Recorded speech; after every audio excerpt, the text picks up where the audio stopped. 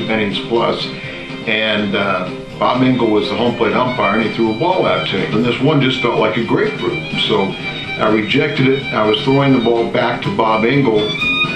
But before Al could throw the ball, Bob fired off still another, and that's when this standoff took a downward turn.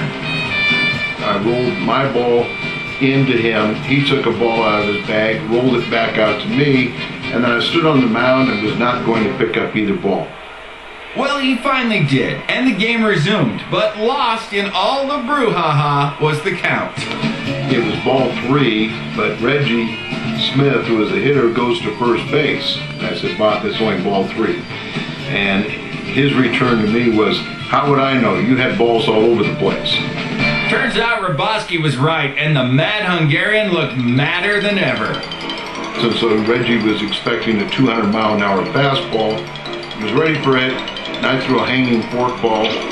He about fell down, corkscrewing himself into the ground. Strike 3, the end of the inning.